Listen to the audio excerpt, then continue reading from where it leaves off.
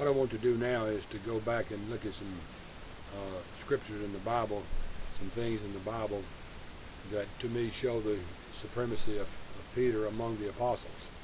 In other words, that he had a preeminent position among them. One thing I do want to clear up that I may not have mentioned in the last video, where some people have talked about in Matthew 18, where all of the apostles are given the authority to bind and loosen. And while that is true, you'll notice that only Peter was given those keys, though. So let's look at some things in the Bible that I can point to that we can actually discuss. When you look at Peter's name in the Bible, it is mentioned more. It is mentioned next to Jesus. It is mentioned more than any of the other apostles, some 152 times. And if you will look in Matthew 19:27, Acts 1:15, and Acts 2:14, you'll see there where it appears that Peter is speaking for the apostles. In each place there, Peter is the one doing the speaking. And when you begin to look at the places where the apostles are spoken about, Peter is always listed first. The disciples are referred to as in this way in Acts 2:37 and Acts 5:29, where it says they're referred to as Peter and the apostles, as though Peter had some preeminent position there among the apostles. One of the key things too that I feel that some people fail to realize is the preeminent position that Peter held at the Council of Jerusalem, which was in about 4950 AD. There are those there who had this, what they call the James argument, where James actually spoke for the apostles and it wasn't Peter. But if you will go back to that and read it in sequence, you'll see that where the apostles came together in 15:1 through 6 and begin discussing the matters that had been brought before them. After that, in verse 7, Peter is the first one to come out and declare what they had talked about, and to issue the decree there that yes, the Gentiles were accepted into the church and they didn't have to be circumcised and so forth. But it is Peter, once these apostles had met, in verse 7 of chapter 15 of Acts, Peter's the one that comes out and begins to talk first. After that is when James speaks out. Being the bishop there in Jerusalem, naturally he would have had an opportunity to speak, and he did speak, but it was only after Peter had. So it can be very, very easily argued that Peter had the preeminent position there.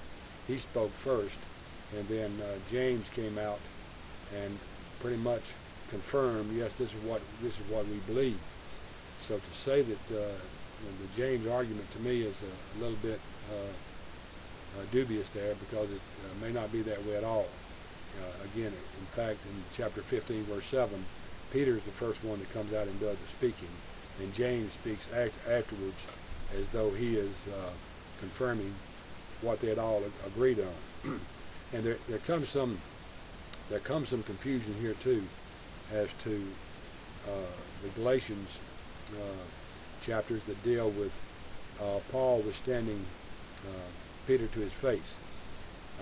Many made an argument about that, where Paul was rebuking Peter. But I want to add something to it where I don't think that there was a rebuking going on. And I know I go against a lot of scholars in saying this, but let me give you my take on what I think is happening there. First of all, some 3 years after Paul's conversion, Paul and Peter met. You can read that in Galatians chapter 1, where they met, and they were together for about 15 days. Now, there's nothing there that tells us what they talked about. It just simply states that they met and were together for about 15 days.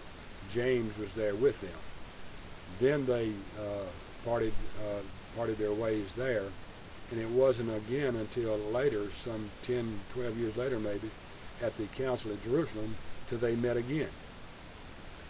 And the questions seem to go around Peter's treatment of the Gentiles, and Paul questioned him about withdrawing from them and acting like a hypocrite.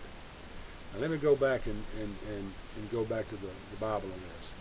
First of all, this issue with the Gentiles had already been settled for Peter. If you'll go back and read Acts chapter 10, you will find where God gave him the vision of going down to the house of Cornelius to preach the gospel to him. At first Peter was a little reluctant, and that's when this table was let down from heaven with all these unclean animals on it. And God pretty much reveals to him, what I've cleansed, let no man call unclean. So Peter then goes down to the house of Cornelius, tells them about Jesus Christ. That house is converted to Christianity, along with Cornelius. And then when Peter leaves there, the Jews begin to question Peter about what he's doing down there. And if you read all of chapter 10 and 11, you will see that when Peter leaves the house of Cornelius, he goes back and explains to them that he had received this vision from God to go down to the house of Cornelius and to preach to them the gospel. And they accepted Peter's explanation of what had taken place. So in Peter's mind, he had already cleared this thing up about the Gentiles, and they were accepted into the Christian world without circumcision, without any of the Mosaic laws attached to it or whatever. In his mind, this had already been settled. But if you begin to read in chapter 15 of Acts and in Galatians, there were certain of these Judaizers, or these Jews, who had gone to Antioch, and it appears to me they were doing nothing more than spreading rumors. And to Paul, it appeared though they were trying to undermine his ministry. And it doesn't tell us what they were telling Paul, but they had gone there and basically to stir up the church, so to speak. And here's Paul up here. His life is at stake. He's risking his life for the gospel of the kingdom. And here these people come in with these, what I call are nothing more than rumors, telling Paul things that maybe Peter may be doing, Peter things maybe Paul is doing. And I see it as an effort on Paul's part to meet with Peter face to face, to clear these issues up so that they will know they're on the right page, and that the true gospel of Jesus Christ is being spread. That Paul wasn't out preaching another gospel, Peter wasn't down in Jerusalem preaching another gospel. They were both preaching the same gospel. And I feel that these Judaizers who had gone to him, who had stirred up this trouble, were doing nothing more than trying to cause a split between Paul and Peter. And that Peter, acting like a rational person, Paul acting like a rational person, came together to be sure that they were on the right page. This was a crucial moment in the time of the church. And it appears to me that Paul and Peter came together to clear this issue up, to be sure they were on the same page, and that the gospel message of Jesus Christ was indeed being preached the same to everyone. So while other people may look at that as a rebuking by Paul on Peter, it eludes me because of the other evidence in the Bible that shows where Peter had already accepted this, and that where Peter had already been shown by God that the Gentiles were accepted into the church without these attachments to it that came under the Mosaic law, which again was cleared up in the council, at the council of Jerusalem as well. And two, you'll see that when this council took place, that Peter came down to Jerusalem.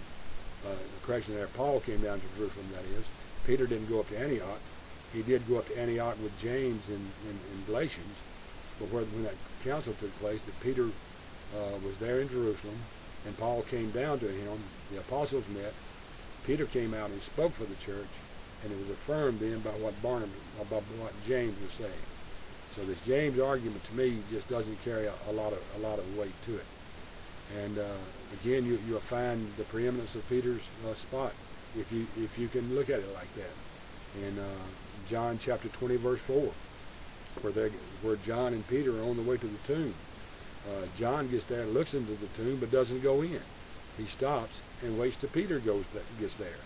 And Peter goes in first, and then John goes in after him and believes that Jesus Christ is resurrected too. Now that's not a proof text, but it does show there somehow in John's mind, for some reason he felt that Peter needed to be the first one to go in there and not himself. And so he waited for Peter to get in, and then he went in. I have to end this video now. My time is running out, but I think I've shown places in the scripture where it's clear to me that Peter was shown a preeminent spot among the apostles. More in my next video, and thank you.